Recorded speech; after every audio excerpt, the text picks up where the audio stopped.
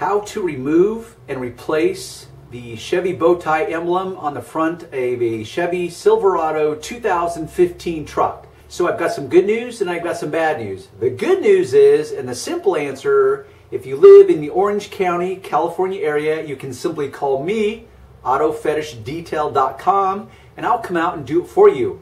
The bad news is that it's not as easy as you might think.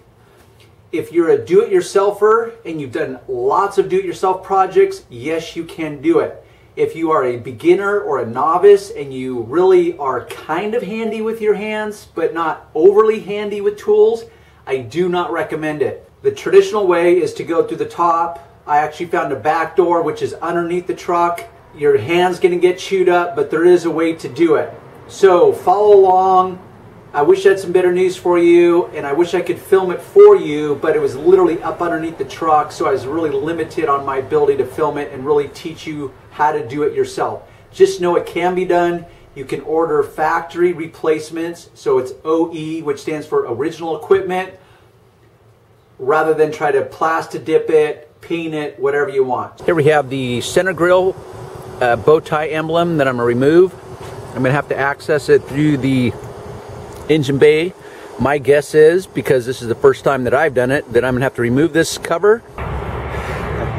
Okay, do not underestimate the power of determination and a resolved mind. So, if you can't go in one way, as a rule, there's always a back door. Almost always. In this case, I found a back door. So check this out. The stock obvious answer is to go through the top, which is what I concluded myself. But as I started disassembling this, it became this perpetual ripple effect. One screw, one fastener led to another, and then I had to try to dissect this grill. I realized that this grill is all one piece because I was able to get this to separate, but I noticed that it was still attached to this because this inner piece is separate from this outer trim piece. My hope is that somehow this top piece could be removed and then I could have access behind the emblem and release the fasteners. That was not the case because it became this hole that kept getting deeper and deeper and darker, and I'm like, oh no, I'm in trouble. So then I decided to crawl up underneath the truck, and that's where the back door is. And I'm not going to take you in. I'm just going to say that I was able to get up from underneath, release the fasteners without damaging the grill. I simply put this back in place to take a before and after picture. So voila, now I can simply snap it into place and wait for it,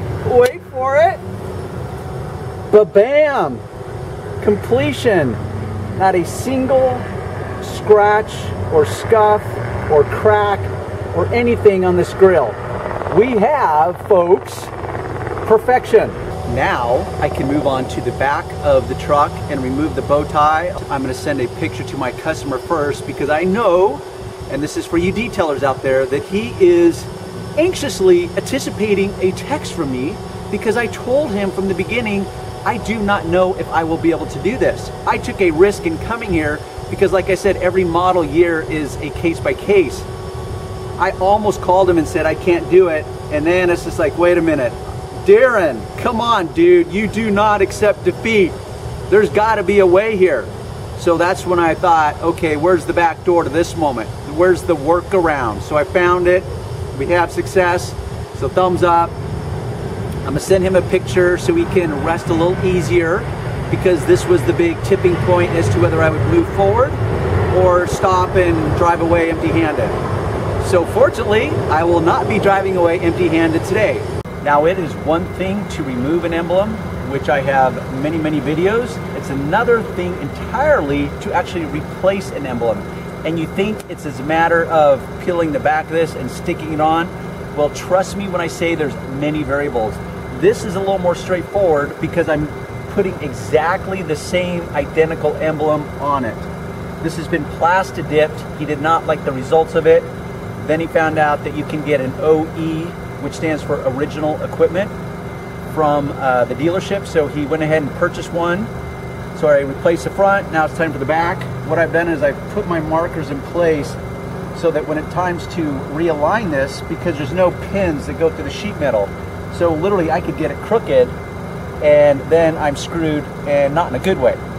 I don't want that. So I put these aligning tapes so I know exactly from edge to edge, top to bottom, exactly where this is going to fit. Why?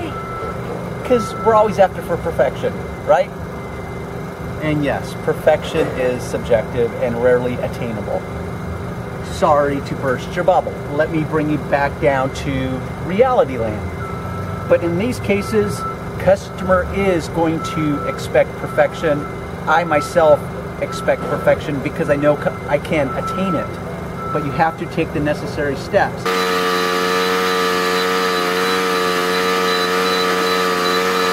The difficult part about these bigger emblems is there's so much double-sided tape, and it just makes it that much more difficult to deal with.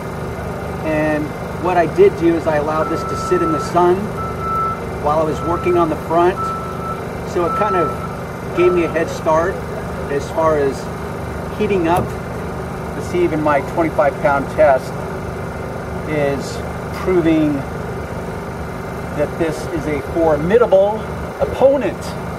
Really, at this point, I could grab this edge and I could start lifting, but my fear is that as I lift this up, it will prop this corner into the paint.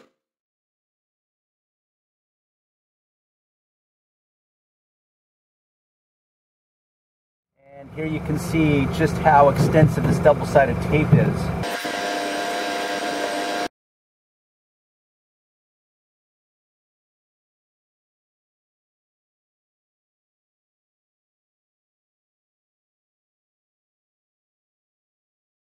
So I removed the adhesive, I cleaned it up, and yes, I did it without scratching. For all those that question my other videos where I'm rubbing it with a paper towel, what you don't have privilege to is you have no idea how much pressure I'm applying to it.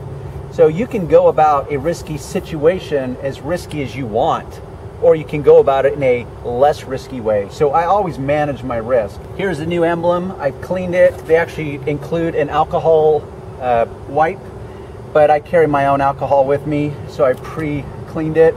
I'm just going to check positioning and verify that it really is exactly the same dimensions, which it is. So what I did is I knew that this line here was positioned so that it was exactly parallel with this emblem. So that if Johnny customer came out and said, "Hey Darren, it looks like this emblem's not exactly like this," which I already verified anyways, because that's the difficult part in putting on emblems, is which character line or embellishment do you line it up with? Because this tailgate latch may not actually be perfectly parallel with another character line. And so if you line this up with this, only to realize that this is not lined up with this, and then when you pull back for a bigger, broader perspective, and Johnny customer now has a very critical eye and he says, "Hey Darren, it kind of looks like it's crooked," and I look and it's like, "Oh, you know what? Actually, this is crooked to begin with." So in that case, what do? Do you line it up with this, or do you line it up with everything else that's not crooked? That's why this can become difficult and problematic and appear to be easier than it really is. I already checked that out. I did a visual inspection before I started removing this, because I want to make sure that this in fact was lined up and centered, because trust me, I've seen when it comes to cars, anything goes.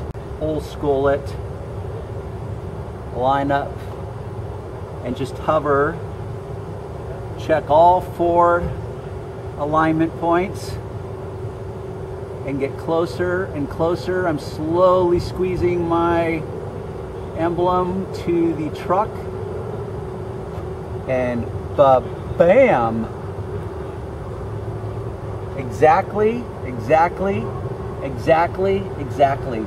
Now at this point, I can simply remove my guidelines.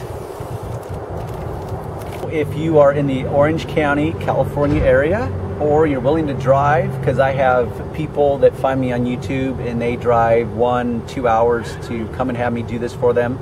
So if you're looking for this level of attention and perfection, then give me a holler and we'll make arrangements and get you dialed in.